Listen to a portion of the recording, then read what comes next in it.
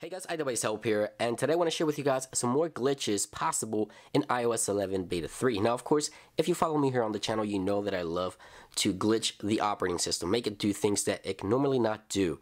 And in this video, I'm going to share with you guys some additional glitches possible in iOS 11. This is going to be Beta 3. If you want to watch the previous episode, it's going to be linked in the description down below. And thank you to everyone who submitted glitches through my email or my social networks. I appreciate it. Links will be in the description for anyone who submitted bugs to the channel. So let's begin. For this first one, I'm going to show you how to get 3D touch menus behind the icon. Okay, so the first thing you want to do is go ahead and bring down the notification center. And as you're doing that, while you hold it, press and 3D touch on any of the icons. You see there that cool animation in the background, the 3D touch, and the menus still work, by the way. You can see there I can activate the menus just like that. So just simply bring down the notification center, hold it halfway through, and just 3D touch on any of the icons, and you can go ahead and create that really cool glitch which gives you the menus behind the icons. Next, I'm going to show you how to hide applications that you could normally not hide. Now, Apple allows you to hide certain applications from the springboard, but they don't allow you to hide settings, messages, Safari, photos,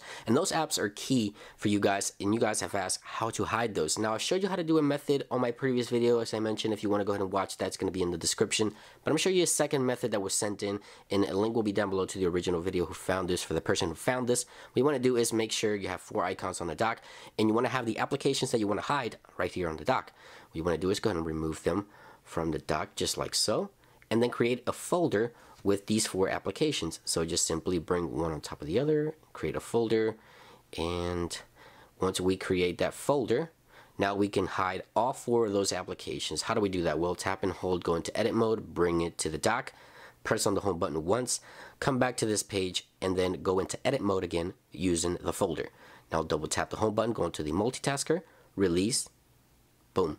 Now the applications are completely hidden from the view. Now they do show up on the spotlight suggestions, but if you want to hide them from the view, so someone is trying to look to your phone, trying to find them quickly because you left your phone unlocked, they won't be able to find them as easily as they would if they were just sitting on the springboard. Of course, as I mentioned, if they go here and say type in phone, they can find the phone application, but it's not as easy as just tapping on the icon. People don't really think you can hide these applications. Next, I want to show you how to hide certain elements from the control center. So any of these extensions down here, you can either remove, of course, by going to settings, or you can hide them to give them a really cool effect there with tiles missing in between. And how to hide the platters on the top as well. So I'm going to show you how to do that here. So what you want to do is you want to go ahead and invoke the control center. You want to go ahead and double press or press a 3D touch on either one of these 2. Whichever one you press first is the one that's going to disappear first. So I'm going to go ahead and 3D touch on the icons here and on the music player. So 1, 2, 3. And one or the other will disappear if you do this right. There we go.